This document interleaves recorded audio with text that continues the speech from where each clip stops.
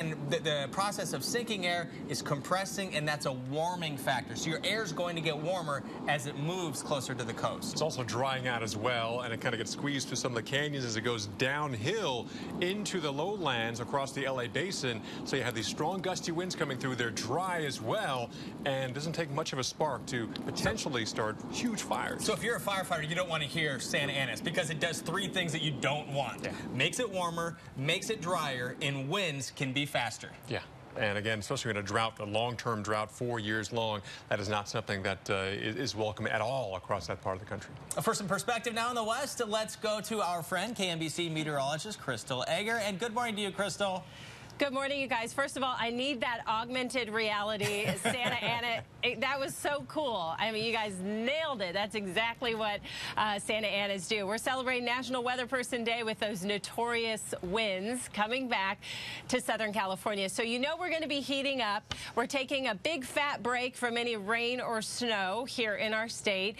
We have wind advisories out for Southern California. That's where you get the Santa Anas, right here, coming over the LA County, Riverside, and San Bernardino Mountains. So this is where the warmest air will be over the weekend. We also, to add to that, you guys, we have high surf. Surf is up. You know, a lot of people are going to be going to the beaches.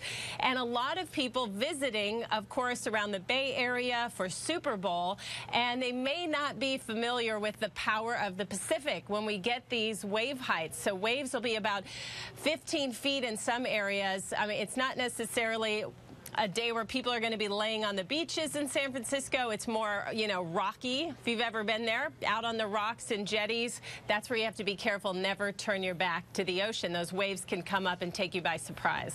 Also, Paul and I both lived in Central California, and we can tell you, jumping in the water in Central and Northern California, it's not like going to Myrtle Beach. No, especially this time of year, you guys. And that's why the guys will be in full suits surfing with the booties and everything, and the chilly water out there. But surfers will be out. I've seen them out here this morning in Southern California already. Look at this amplified ridge. I mean, this is about as strong as it gets this time of year. A blocking ridge. We're not going to get any cool air in here. We're going to keep warming up.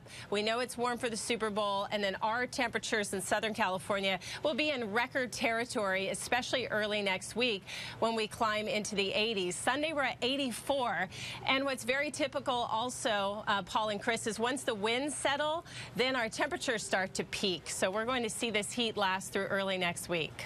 All right, thanks. That's our friend Crystal Egger joining us from KNBC TV there in Los Angeles. She mentioned that the Super Bowl could be in the mid-70s. And again, if they could pick a day in February in an El Nino year to have a Super Bowl, Sunday is it. And for the fans, I mean, come on, this is perfect. Yeah. And for most of the week to be so great, I've been watching any of the coverage, but every shot just seems picture perfect. Yeah, there's the forecast there. Temperatures in the low 70s, mid-70s at the start of the game, and then falling off to the very comfortable 60s. So weather should not be an issue. Even the wind pretty light as we head through the afternoon and evening hours. All right, coming up, some new video of a tornado